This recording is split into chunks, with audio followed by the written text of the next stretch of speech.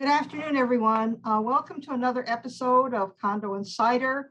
That's the show for condo living and for people who live and work in the condominium community in the state of Hawaii. Thank you for joining us.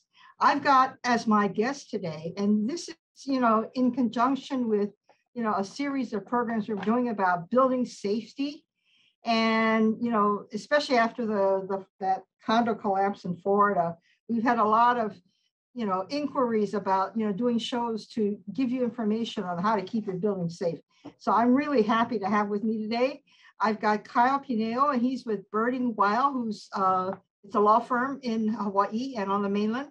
Hi, Kyle. Hi, thanks for having me. Okay, thanks for being with us. Kyle, why don't you give us some information about your firm? What does your firm do? Tell the viewers what you do. Birding Weil is a full-service condominium association law firm with 39 lawyers. And Tyler Birding and the teams that work with him, and I'm on one of those teams, primarily handle the condominium construction defects portion of our work. And Steve Weil primarily handles the general counsel work, and Steve Weil and also the teams that work with him. The firm has been representing owners for over 33 years, with clients from luxury high-rises to mid to low-rise multifamily buildings to single-family homes. And the firm is headquartered in California and has a Hawaii office, which is where I work as a construction defect litigator.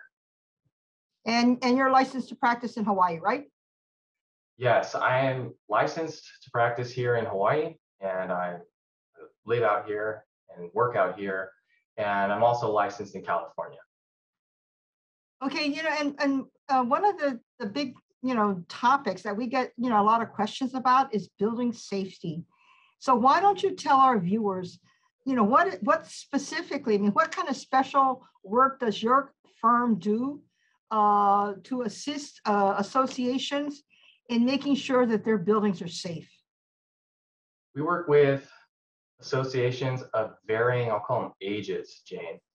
We work with younger buildings that are built less than 10 years ago that still have legal recourse to potentially seek compensation from a developer for any construction defects. We also work with buildings who are trying to perform reconstruction or update or repair conditions that the association has determined to require updating. And then also we've worked with older association buildings, those older than 10 years, sometimes many 10, 20, 30 years old, on addressing possible building structural issues or building waterproofing issues that can result in structural issues and those types of safety issues. But primarily because only one of those three that I've just mentioned have legal rights, typically, we primarily work with buildings that are younger than 10 years old and that have a legal capability under the law to seek compensation from a developer. Well, let's talk about some of these younger buildings. And, we're talking about like a brand new building, right? Something that, was built within the last 10 years. And so let's take a building that, was completed maybe a year ago. And, the developer is there and he's selling, the units and typically they control the board. I mean, they might set up an association, but, they sit on the board and they hold, positions on the board of directors. And at some point, I think it's after they sell 50% of the building, then they kind of have to step back. But all of these brand new condominiums, the developer has certain reserved rights. And then at some point, the developer goes away. And, this is a brand new building. It's brand new, spanking new, supposed to be everything works, right? So why should anybody be worried about the building, having a problem? The reason why associations should be concerned or should investigate, in our opinion, whether a building has a problem, Jane, is that if a developer or builder builds a building component incorrectly, that defect exists at the moment it is constructed. So the incorrect building materials or building installation is present from the very beginning.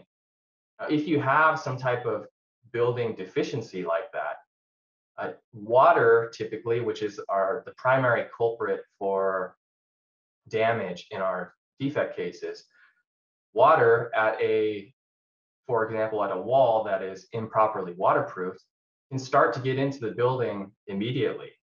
And for many of these types of building components, they're actually hidden from view. So it's a homeowner likely wouldn't be able to identify whether there is water intrusion into the interior of a building wall or an exterior wall. So a lot of this damage can go without being noticed. So it's incumbent on an association, or it's important for an association to have an idea of the health of its building and whether there is water getting into components that ordinary people cannot see.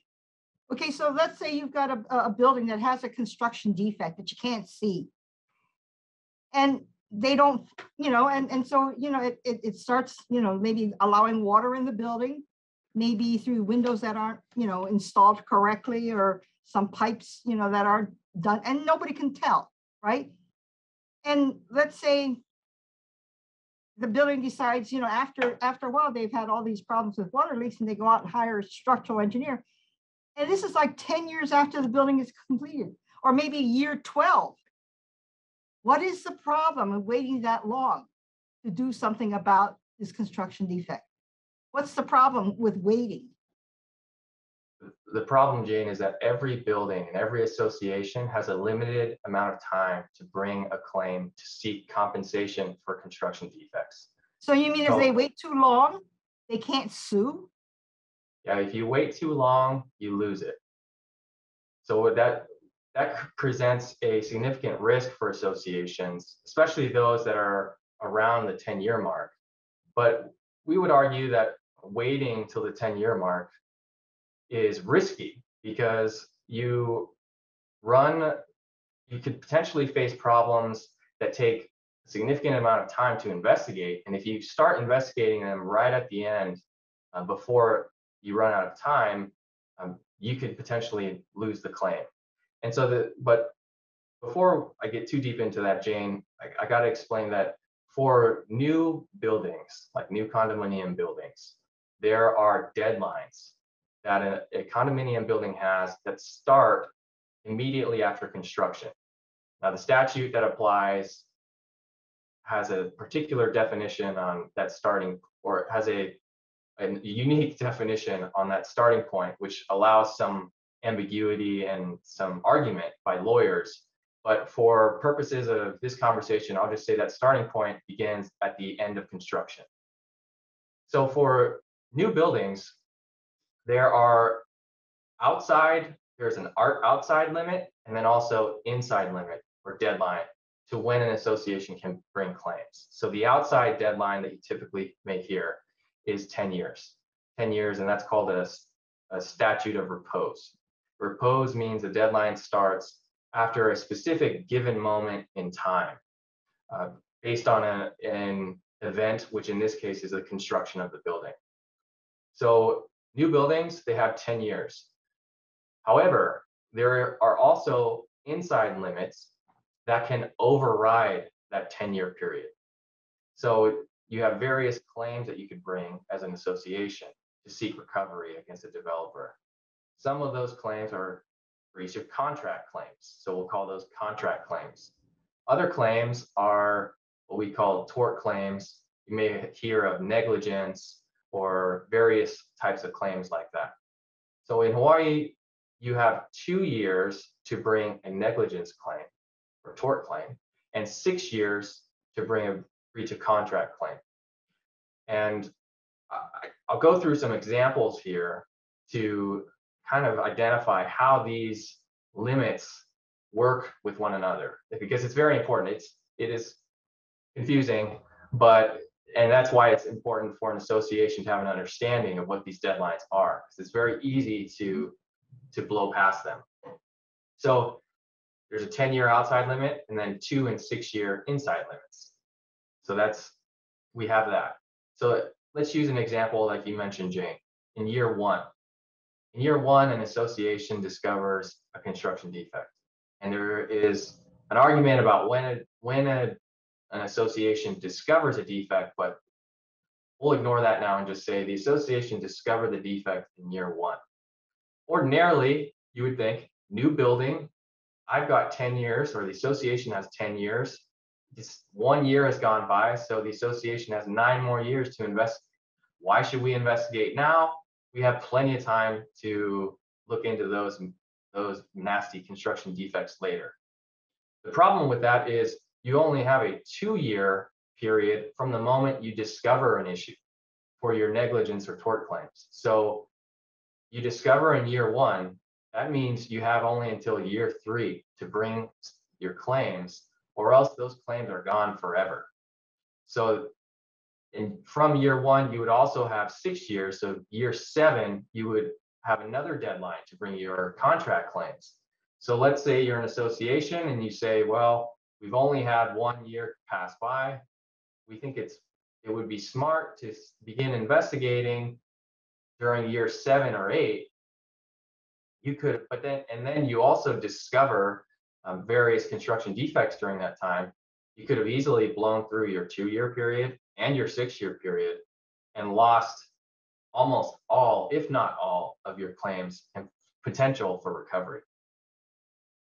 So what you're saying is that even for these brand new buildings that are, brand spanking new, I mean, the association has a duty, due diligence to check into the safety of their building to make sure there's no construction defect before that 10 years deadline passes, right? Otherwise, they will lose the right to sue the developer. Yes, we'd argue that this is part of that duty of due diligence, is for an association to understand, one, the deadlines that it faces to potentially lose its claims, but also to understand the safety and the status of the building itself. So, if they want to do, find out and do their due diligence, who do they hire to go and check out the building? I mean, do they do a structural engineer or a mechanical engineer? I mean, who is it that, is going to tell them that they've got a construction defect?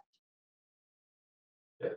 So there are many people that are involved in that type of investigation, potentially.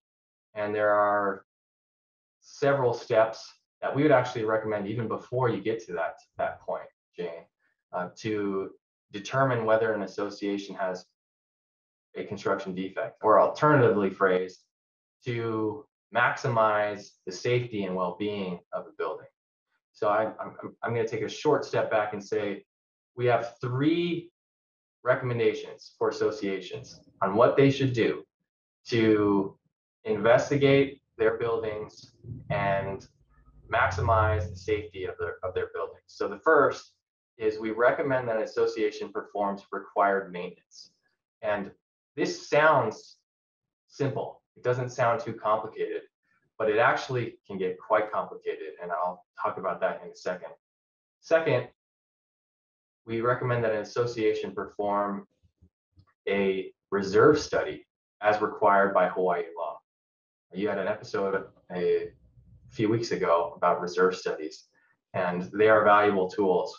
And they are valuable because they help an association understand some building components. But our third recommendation addresses the building components that typically may not be addressed or caught in a reserve study. And that is, we recommend that an association perform a forensic investigation. And this What's gets a forensic investigation? Yeah, this gets to the question you were asking about the team. A forensic investigation is where a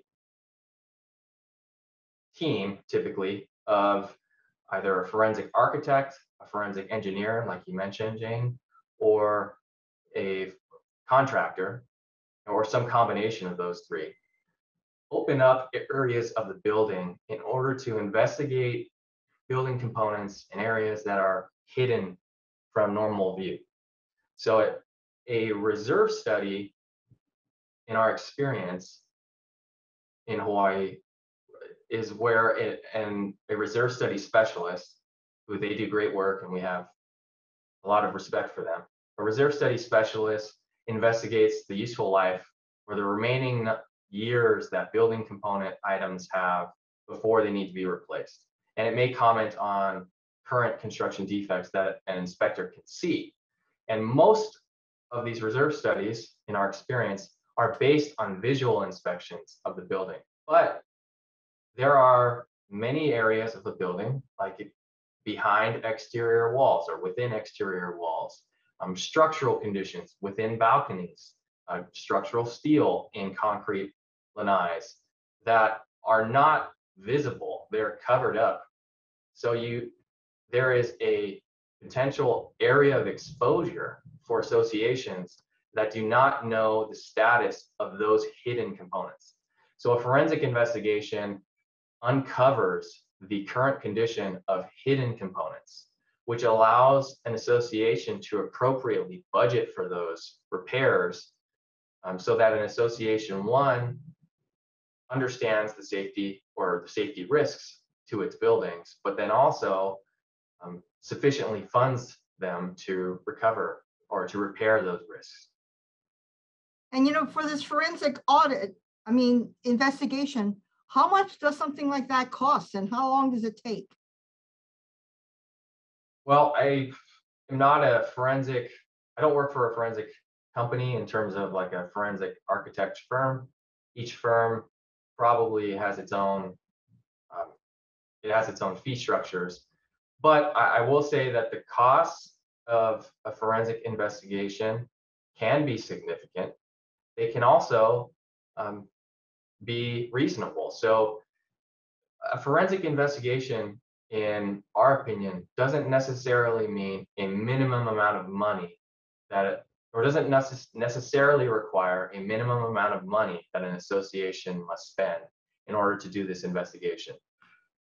Forensic consulting companies and experts and engineers and architects, they may have flexible fee structures where they could adjust their scope based on an association's financial capability to spend. With that said, there are law firms out there who, for qualifying buildings, particularly buildings under 10 years, and Birding and Weil is one of these types of law firms, who offer a complimentary preliminary investigation program where someone like our Birding and Weil and the law firm that we partner with routinely in Hawaii, McKee & Sheldon Mailing, we work with a forensic architect to do a visual inspection of the building, identify areas that may require destructive investigation where building layers are peeled back, and then present the information to a board to make a decision on how the board would like to proceed. And what do you charge? What would your firm charge for this service, for doing this for a condominium? So for a preliminary forensic investigation, our firm and we offer a complimentary service here. Now, okay. it is a program where we work with experts, or we work with experts to do, as I mentioned, a visual inspection followed by some type of presentation. However, that on its own, it's not going to be a full investigation where many building layers are opened up. Oftentimes we don't open up building layers, but it is enough to at least give the board information on how it can move forward. And these experts that we work with are very experienced in this line of work. There are experts who focus primarily on design and construction, and then there are also experts who have practices where they peel back building layers for these forensic investigations. So these experts are very experienced, and what that means is they're able to identify things just by looking at them visually, when many homeowners wouldn't be able to. There have been many cases where the lawyers who I work with, we're walking a site and we see things that look like just mere dots or mere marks, but our experts are able to say, well, you see that mark right there? That, to me, based on how this building appears to be constructed, can be an area where water is getting into the building. Or so there is a lot that an expert can see in a visual inspection, a forensic expert can see in a visual inspection that an association member might not see. And when should an association take advantage of this service? I mean, should they wait until year 10? Our recommendation is no, and we recommend that an association take advantage of this type of service, which complimentary means it's free. So take advantage of that type of service early in its life cycle. Because if you find something wrong and you have to do further investigation, you don't want to run up against that 10-year deadline or the 6-year or the 2-year deadline. Right, yeah, and what we find in our cases, Jane, is that many times homeowners are the first line of defense. Typically, if an association doesn't perform a forensic investigation, what they rely on are homeowners who experience leaks into their windows, for example, who contact either the association's manager or the board and say, we have leaks at this window. Could you please help us, since this appears to be a common area item?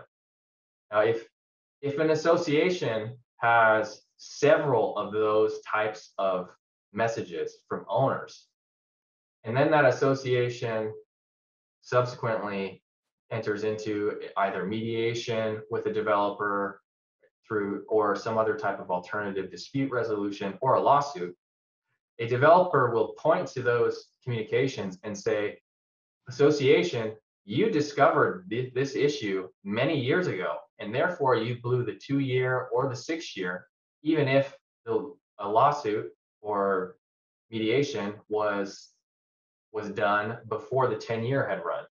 So there is risk if you allow these types of communications to come in and you don't investigate them. Can I ask you something? In Hawaii, with the construction defect cases, now it's required. I mean, the people who have been in condos for a long time, they knew that back in the day when the construction defect cases would involve a whole bunch of attorneys and a whole bunch of insurance companies. I mean, it was just very expensive and time consuming. And so the construction industry went to the legislature, and now there's a requirement that you have to do mediation before you can file a lawsuit on a construction defect, right? So how does that play into your 10-year deadline?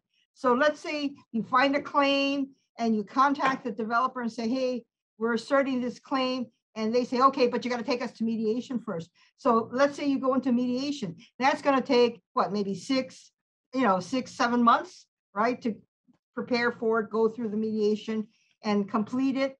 I mean, and you're eating up into your statute of repose, aren't you? Yes. Long story short, yes. And if this were in California, California has a process where you submit a notice to builder, what the California law calls it, where you communicate to the builder based on statute certain violations of building standards. And at that point, the statute of repose and the statute of limitations are, we'll call them, paused. So that stops the clock. But we don't have that type of statute in Hawaii, right? That's correct. Yes. Here in Hawaii, if you file a note or send a notice of claim to a builder, which is what the statute requires, that does not stop the statute of repose or the statute of limitations. What stops those is filing a lawsuit. Now, Hawaii law on this issue, it's called the Contractor Repair Act. It does allow for parties to engage in mediation, as you mentioned, but it requires it actually, but it does allow a party, or like an association, for example, to file a lawsuit if without it they would burn through the statute of limitations or repose. So although the statute isn't as plaintiff friendly or association friendly as the one in California in terms of notice, filing a notice or sending a notice to a builder, it does allow you, if you are going to run out of time, and if the mediation does look like it's going to blow through the 2-year, the 6-year, or even the 10-year, to file a lawsuit before those time limits have run out. Well, in Hawaii, there's some typical construction what are some noteworthy construction defect specific to Hawaii that people should want to maybe look out for? Hawaii is a marine environment, and water is the bane of an association's existence when it comes to construction defects. So water intrusion into all areas of the building, from roofs to siding to windows to foundations to concrete to slabs to exterior walls, interior walls. Water intrusion is particularly bad. And here in Hawaii, the marine environment has a very salty air, so things corrode faster. Water's bad because it causes metals to corrode. It causes wood to get some bacteria, which turns into dry rot. And both of those, metal and wood, which are typically used as structural members, can become compromised by the water intrusion. Now, what we're seeing lately, Jane, are some pretty unique construction defects that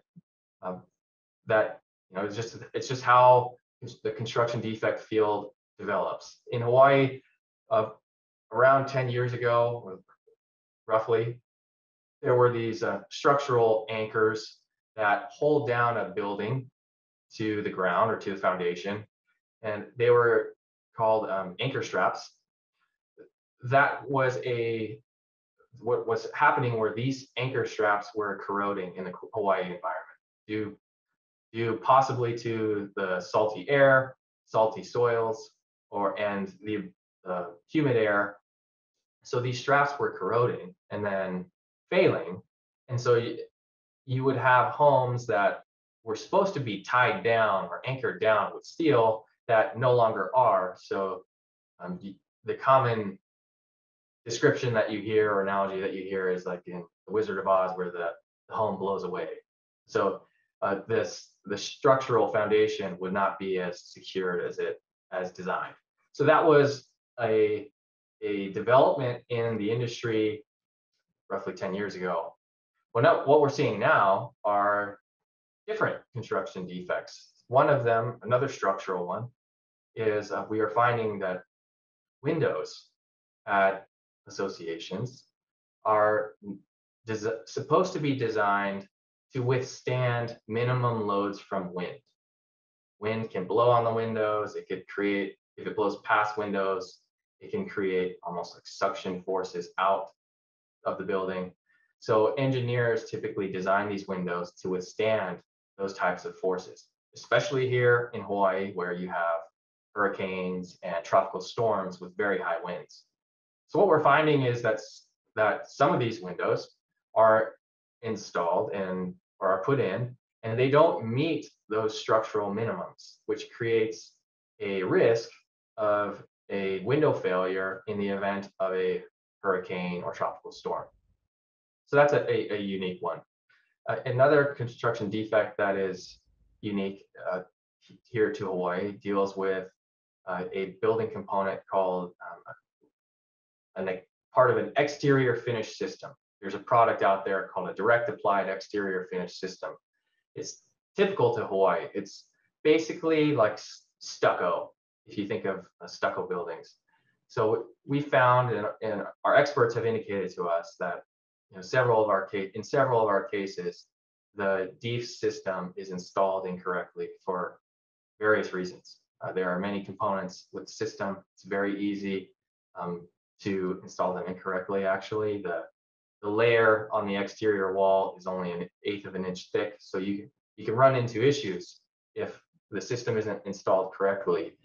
And What we're also finding is that replacement contractors, major building contractors in Hawaii, are not willing to warrant DEEF's replacement system. So warrants a DEEF's product that is installed, that they install in place of a defectively installed product. And we are also not seeing letters from DEEF's manufacturers certifying or warranting these products. We've seen letters that warrant that warrant the system. We've seen letters that warrant the product, but not the systems themselves. So because this product is installed and these systems are installed regularly throughout Hawaii, that is a unique construction defect or construction issue. But There are several we can talk about. Yeah, but the message is to the associations who are listening now is, even for brand new buildings, you can't sit around and just wait for something to happen. You have to be proactive and start investigating, especially since you've got these deadlines and you don't want the contractor to walk away and not having to fix whatever construction defect they have caused. But we've run out of time, and I have more questions that I never even got to. So can you come back and be a guest on another show, because we still have more questions to ask, and this is a very, very interesting and important area, especially after what happened in Florida. I think everybody's really, really concerned about what steps they can take to make sure that their building is safe.